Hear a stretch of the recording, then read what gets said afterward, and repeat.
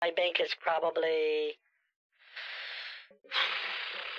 50 minutes away without traffic. Okay, and could you confirm me your approximate balance in your all banks?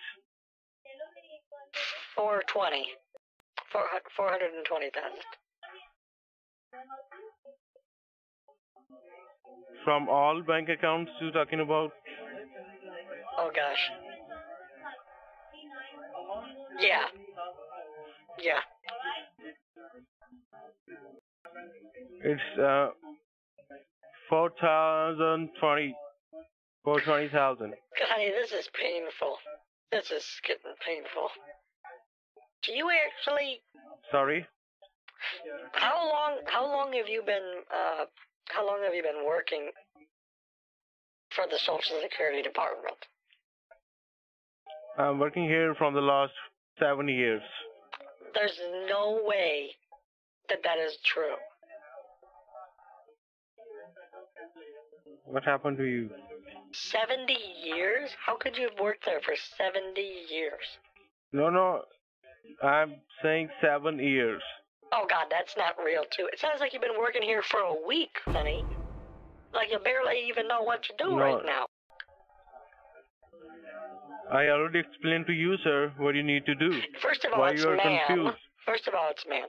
Second of all, yes, ma'am. Oh gosh, why is this so hard for you? You're supposed to really lean into the part about how I have 22 pounds of cocaine in my car. And then, is it eBay gift cards you want today, or what kind of cards do you want? Who told you for eBay cards? Honey, I used to work in the same call center as you. The same kind. Sorry? I used to work in the same kind of call center you did when I was younger. They've been doing this scam for, God, what, 20 years? You're doing it all wrong. Doing it all wrong, honey. Okay, sir. Bye-bye. Bye?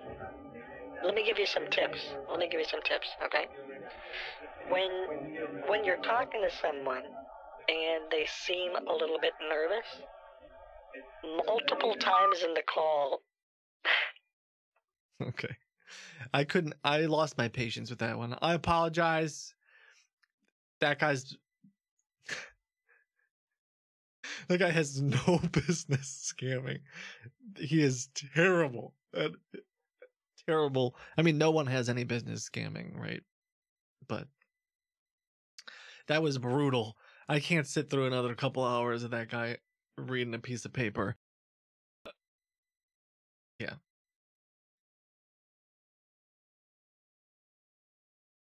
Let's not take the what?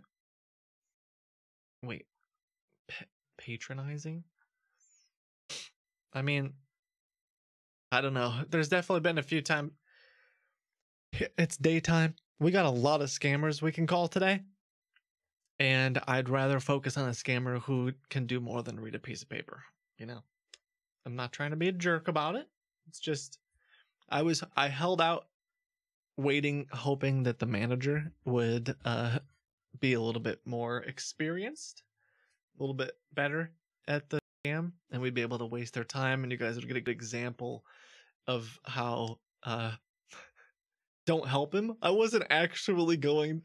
I was going to tell him something like, when you notice that they're getting nervous multiple times in the call, you need to read them the Shawshank Redemption.